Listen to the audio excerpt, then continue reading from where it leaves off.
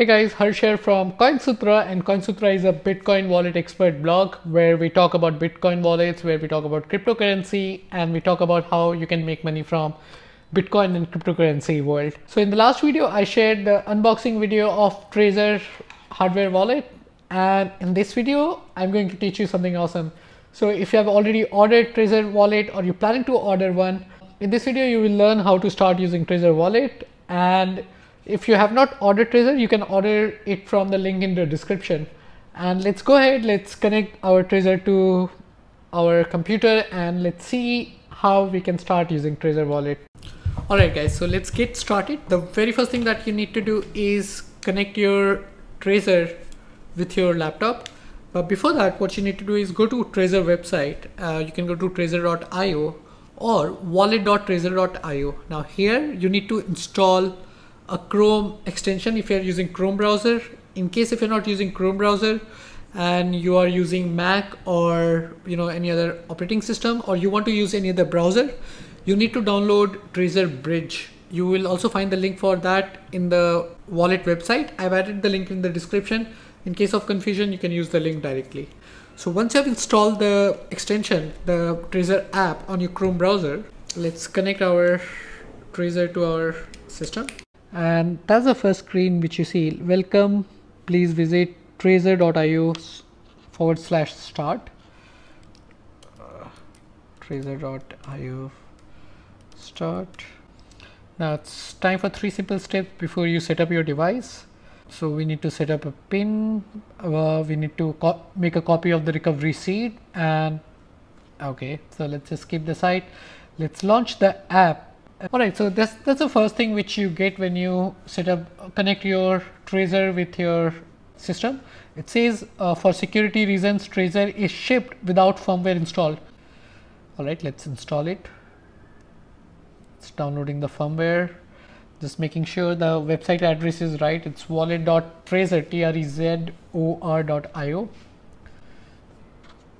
And it shows, it's asking on my Trezor that, do you want to install new firmware? Click on continue. And it's installing, hardly take, I think this should take few seconds. Alright, then it says, please make sure same fingerprint is displayed on the screen. Let's just check that, and that's accurate. So let's just click on continue on the screen, and the firmware is successfully installed. Now the next step is to reconnect your device. So let's quickly unplug and plug.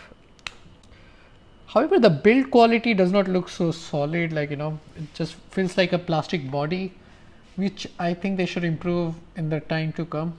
Alright, so Trezor app has already started and now it's time to configure everything. So let's name it, label the device as CoinSutra, click on continue. Now it says enter your new PIN. The thing is, the PIN is shown on the device. I mean, the numbers are shown on the device, but you have to select the number on your screen. So just for the heck, for this tutorial, we'll select 1, 2, 3, 4. The point is they keep randomizing the numbers, so there is always uncertainty. So the guesswork won't work here, and that actually makes your Bitcoin secure. So we just enter. Now we have to enter the PIN to enter the device. So let's quickly do that and enter. Alright, so now the fun part starts. It says you have to take note of the seed word. This is a unique combination of 24 words. And this is the most important part. If you really want to keep your Bitcoin secure, even if you lose your wallet, even if you lose your Trezor wallet or hardware wallet, with the 24 words, you can recover your Bitcoin. So this 24 word is your key, your passcode to access your Bitcoin. Once you note it down, you have to keep it safe and secure. Nobody else should ever get access to this 24 word but you. So let's quickly note down take a backup of this 24 words. So you have to click on the next to write down the next word. So next, you just have to press this button over here.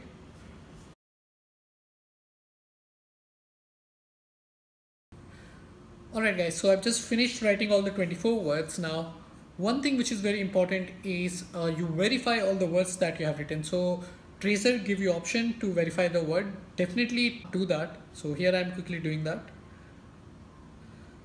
One important suggestion here, like, don't skip the word thinking like, I've got it right for the first time. Please definitely verify all the words, because sometimes certain words look similar and you end up missing it, and that would be a big problem in future. So please ensure that you verify all the words carefully. One thing which you should know, you can't go back, so that's a problem. So make sure every time you skip to the next word, you do it carefully. And in case if you make a big mistake, don't worry, I will show you how you can reset your Trezor wallet in the next video as well. Alright, so this looks solid. Everything is good. Alright guys, so we have taken the backup of recovery seed. Now let's just finish it. And that's it. It's asking you for the pin. Like you can see, it's the codes are showing here. Now you have to enter it on your screen. So 1, 2, 3, 4. Of course, never keep 1, 2, 3, 4. That's like one of the, it's as good as not having a pin code. And your pin code is most important thing. I mean, nobody can get access to your pin, because without pin, they won't be able to transfer the Bitcoin. They can steal your Bitcoin. So this is very important. Now, this is what the interface of Trezor looks like. Now everything will happen over here. You can go to app settings and make changes if you like.